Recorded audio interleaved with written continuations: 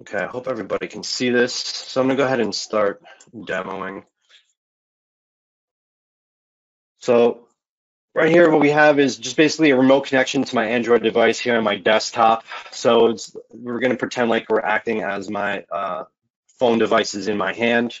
I've received my my store or my retail location in Cash Register Express has a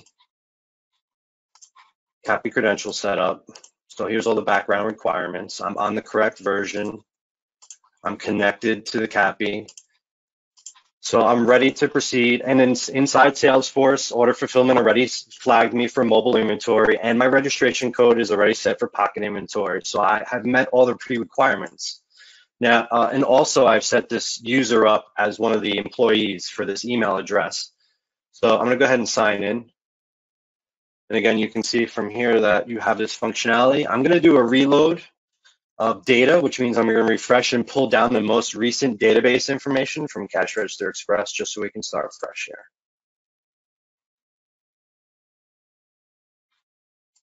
All right, and then from there, again, you can look up items. I can filter through departments based on whatever departments I have. So it's only going to show me my items. I have the ability to show the details of items that I look up. I can edit those items, so that would be similar to Pocket Inventory's edit functionality. You have the same thing here.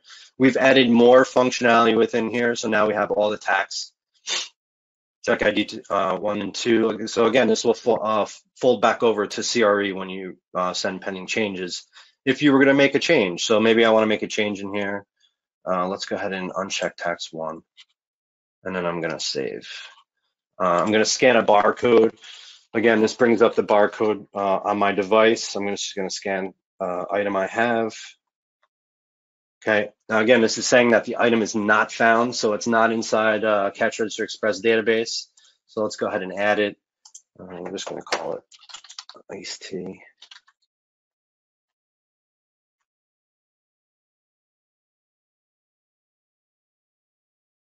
Let's do a price of $3. Cost us $1.50. Let's do in stock. Let's do we received in 50. So again, just a brand new item wasn't found. Let's go ahead and add it quickly. You can see underneath pending changes that I have my edit that I did and my new item. So that's just some of the functionality. Let's go ahead and go into purchase orders real quickly. I'm gonna go ahead and create that purchase order. Obviously, a vendor is required. So these vendors, again, would be created within Cash Register Express and tied to your items, similar to Pocket Inventory. You can create a reference number.